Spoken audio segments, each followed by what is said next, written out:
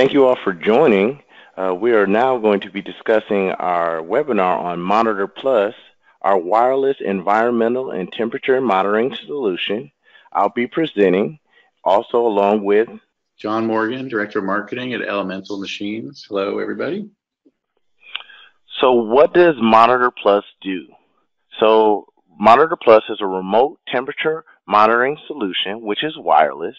It monitors refrigerators, freezers, incubators, ovens, humidity chambers, greenhouses, and also biofuel, and also other equipment as well. It utilizes a thermocoupler, which is attached to a sensor that sits directly inside your freezers, fridges, and incubators magnetically, or it can be used with Velcro. It monitors your devices every 15 seconds and sends that signal via Bluetooth to the gateway, which helps you to have multiple facilities. We utilize that Wi-Fi signal, and if needed, there's a cellular signal just in case for backup. Yeah, Carrington, a little bit more about how it works. You can see in the diagram on the left, the elements are very small. They sort of fit in the palm of your hand, and they either attach to the equipment you want to monitor, or they sit in the environment you want to monitor. As you said, they take a reading every 15 seconds, upload it to the Elemental Machines cloud, and then it's displayed on the dashboard that people can access sort of anywhere they have an internet connection. The other thing it does is you can go in and set alerts. So, for instance, if you have a -80 freezer and something happens to it, someone leaves the door open, or you have a power failure, you can set it up to send you an alarm via text message when the temperature exceeds a certain threshold limit. And we know that real-time alerting is something that's extremely beneficial. Absolutely. So there's two different type of monitors that we're providing, and Monitor T is mainly temperature. Its specifications are kind of unique because it goes from -200 Celsius all the way to +200 Celsius degrees. It monitors those devices every 15 seconds, and it does that wirelessly as well. This is the one that utilizes the thermocoupler.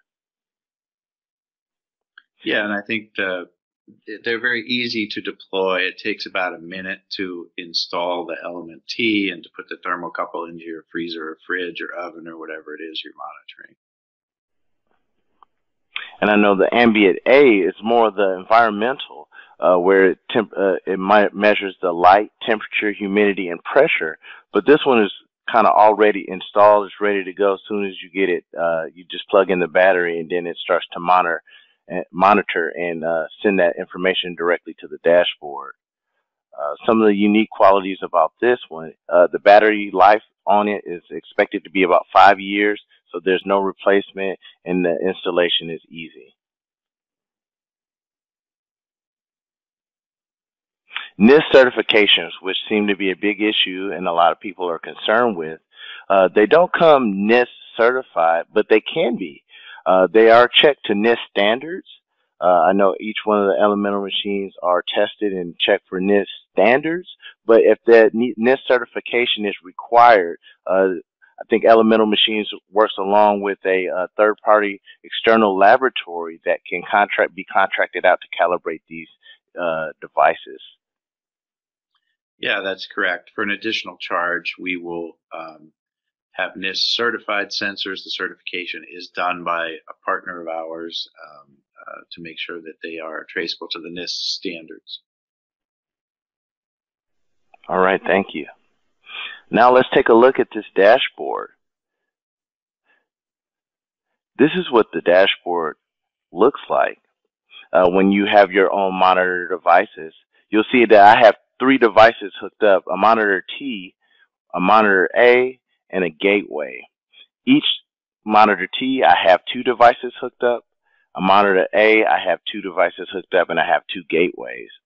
Very simple and user-friendly to use the dashboard. When you click on each item, it starts to break down, and it has that naming convention, and I'm kind of going to refer to that naming convention several times, which is kind of one of the things that's key. I find it to be key That way you can make it fully customizable for your application. If you look at the one that is Steve's ambient monitor, Steve doesn't have it plugged up right now, so it automatically is going to say, hey, there's no signal. It's also looking for that battery life as well. But these are also things that we can send alerts for. But we can look at the one that is in Christine's office, and we see it's hooked up. By clicking on it, it'll start to load. And right now, it's just going to give me the average, the min, and the max, pretty much for every 2 hours that it's been reporting on. But if we needed to get additional information and take a deeper dive in type of what information or what readings we've been seeing, we can go into that logbook. By going into the logbook, that's where we get that very defined 15 seconds reading. Now, we don't need to have it, but it's good to have it. It's always a plus to have it. More information is always better if needed than not having the information if provided. So, John, I don't know about you or your feelings on it, but I've always had the conversation with people and said that if this information is needed to go back and find manufacturer defects or behavioral defects, this every 15 seconds really comes into play. Yeah, absolutely. And if you go back to the graph, you can also zoom in on the graph for a time period, which helps you to visualize that. So, I mean, we see this. This is a typical freezer or fridge behavior where the temperature rises to a certain point, the compressor kicks on, drives the temperature back down, the compressor shuts off, and the temperature starts to creep back up. So you can see that in this graph. And as I said, you can if you just click your mouse and drag it a little bit, you can zoom in on a smaller. Yeah, you can zoom in on like a 1 hour time period, so you can see. With much more granularity. No one's opened this freezer, but we can actually see that. If someone opens the freezer, you see a rise in the temperature, and we can use some, algorithms to determine how many times the freezer or fridge has been opened, for instance. Okay. Now, that naming convention that I spoke about earlier, you'll see, and I'll briefly go into that. You'll see it has a serial number attached. It has where the location is of the device, what type of monitoring equipment that it's monitoring, and also where it's located at. This is very key when you start to get into alerting and reporting. So we'll go in there and we'll create a new alert. There's 4 criteria that you can start a alert of: threshold, connection, power, and error. Now, you can make several different types of alerts depending on what type of threshold you want, but I'm just going to do threshold. Then it'll start to ask what type of device that you want to monitor. We're going to say the monitor T. And this is where that naming convention comes in, because what I find special, a special feature, you can categorize things and do it in a group setting instead of having to go in and customize each and every device. So if I wanted everything in Christine's office, if I was monitoring several different types of equipment, I can set them all to one threshold, and then everything that I wanted to check in a group setting instead of going in there. So that'll save a lot of time. But you still have the capability to go in and set them individually as well. Yeah, it's kind of nice if you have a lot of labs. You can say laboratory 1, refrigerator 7, that sort of thing, so you know where they are when you get the alert. You might be out of the office, but you could, tag one of your coworkers and say, hey, I just got an alert for lab 1, refrigerator 7. Can you go check that? Yeah, that real-time alerting, definitely beneficial for that peace of mind and that security that's kind of built in. So now we get to a little bit more granularity, and each different type of alerting that you would want has this same level of granularity, so you can go down and you can really refine what type of alerts you would like. But for instance, we'll say I don't want it to be above 10 degrees Celsius. I don't never want it to get below a negative 100 degrees Celsius, and I don't want it to do that for less than, we can get all the way down to a minute. Then I can start to say, okay, I want it to email me or text message me, or multiple people in our organization, we want it to be alerted. We can do that, and then it starts to tell you the frequency in which you can do that. We can alert people every up to 1 minute, and we can do it up to 10 times. So every 10 seconds, it'll send someone an alert just to let them know that something's wrong, or just depending on the level of importance, is kind of going to dictate what type of level of reporting you'll need.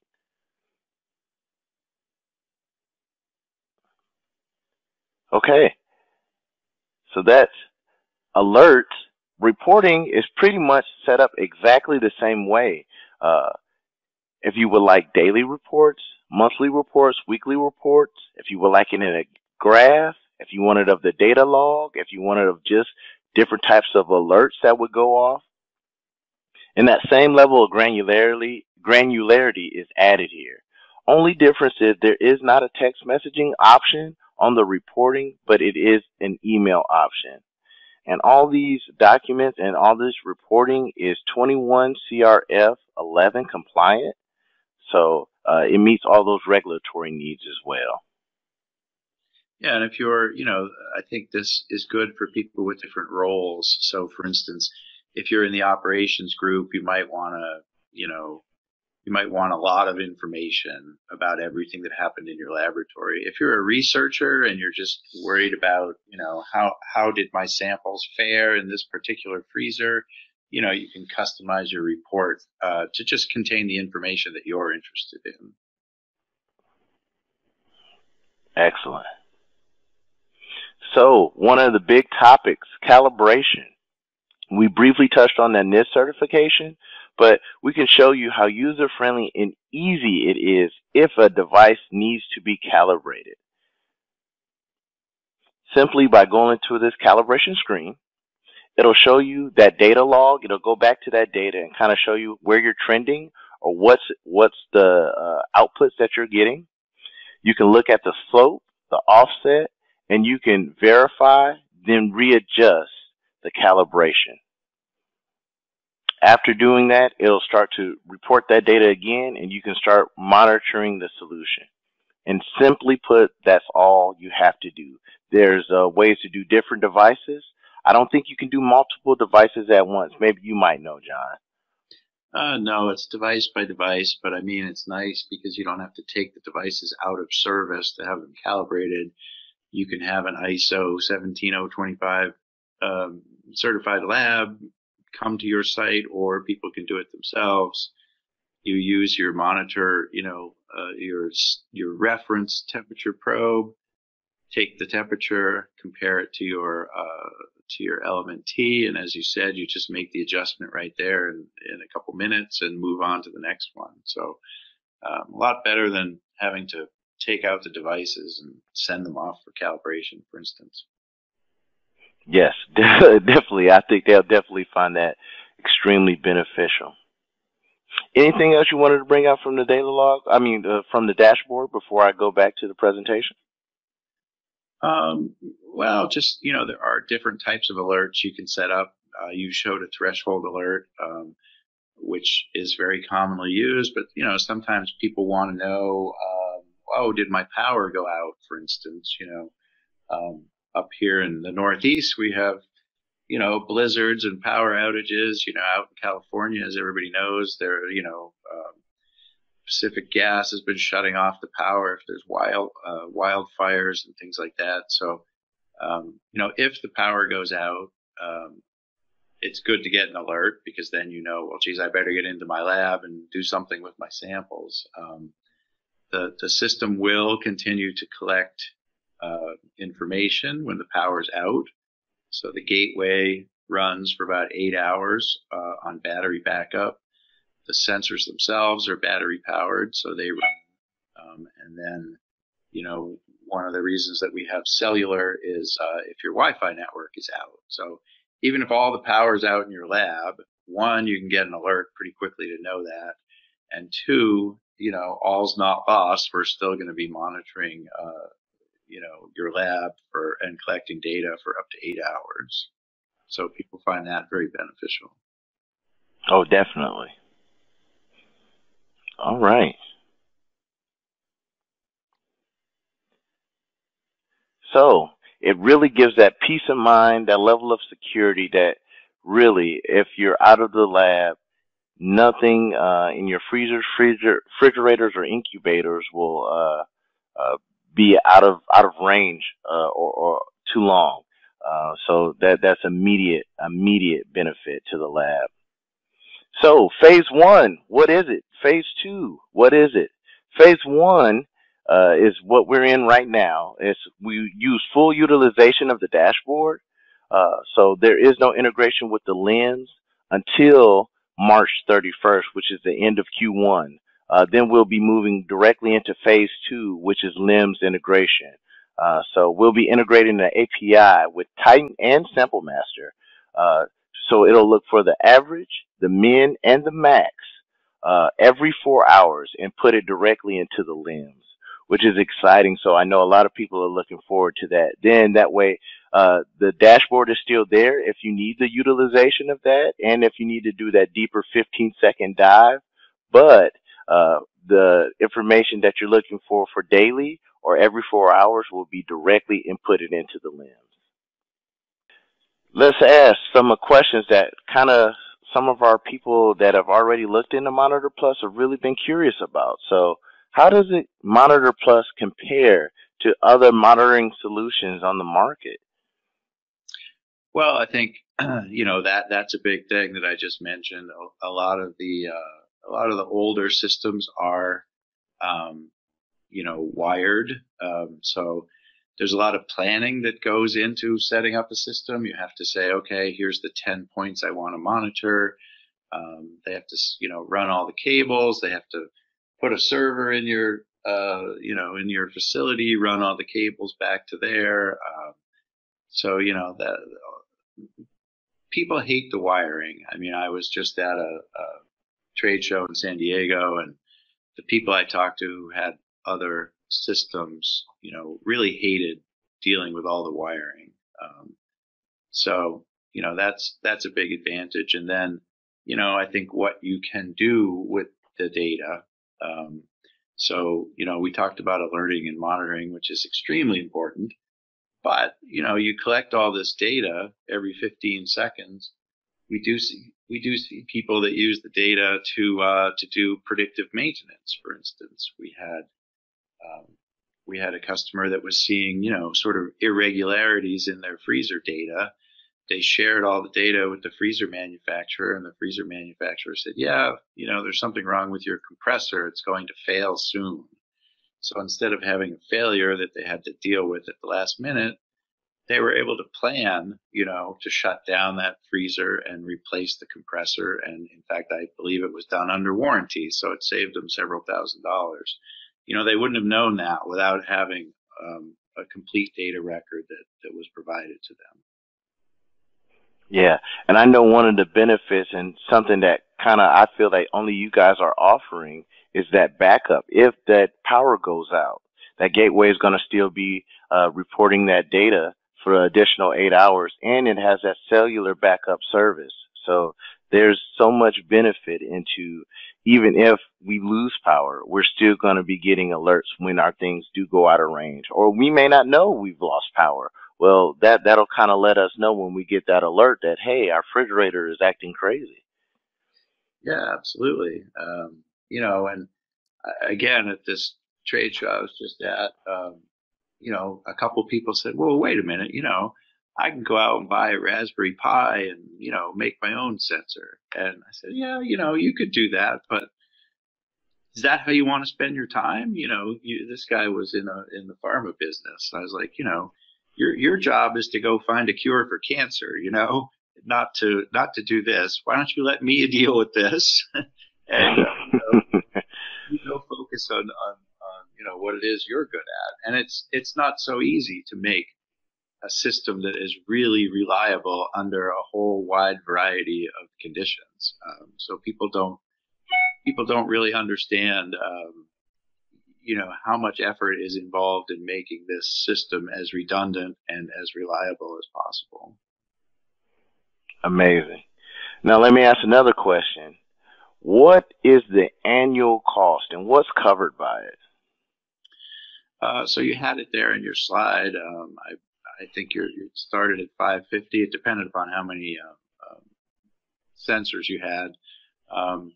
But yeah, it's a subscription service. So the annual fee covers all of the hardware, everything from the sensor to the gateway to the dashboard and everything. All support is included, service is included. If you have a problem, if a customer has a problem with one of their sensors, you know what? We'll just send you a new one and you send the old one back.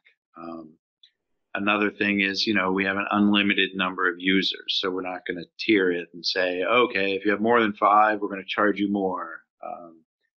We work with a lot of incubators around the country where they might have 10, 20, 30 companies in the one facility.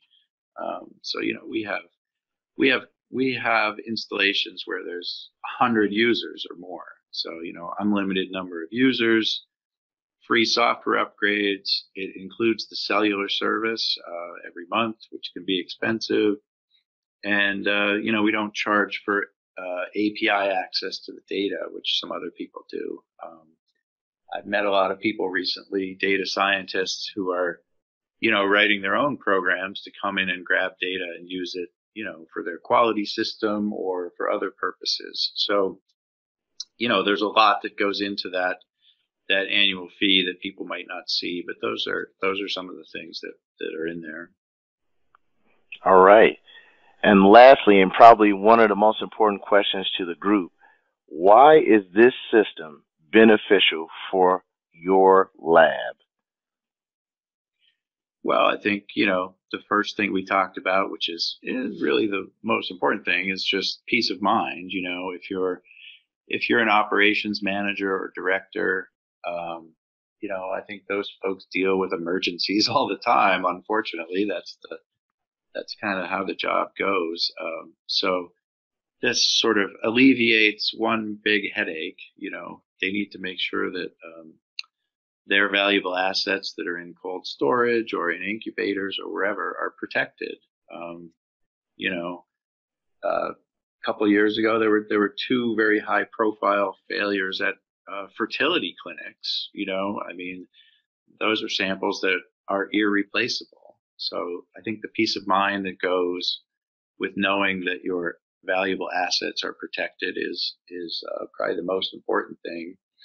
But then there are other great things like interfacing it with your LIMS system, so you only have to go to one place to see the data. That's something that your customers are really going to appreciate. And then there's higher level things that we can do with the data, like understanding utilization.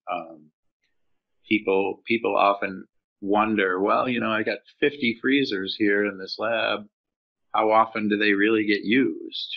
We can give you some insight into how often things are used. Could you get rid of one of those freezers and save some money? So there's a lot you can do when you start collecting this sort of data. And I feel like it's going to be really eye-opening to a lot of the labs. Just how customer user-friendly this is, but also how customizable it is, and also how much of a benefit it will be. Let's get the laboratory people back to testing instead of monitoring devices. So, John, we really appreciate it. Thank you again for taking the time out, and thank everyone for watching. Yeah, thanks for having me. I appreciate it. All righty. Have a great one. Thanks.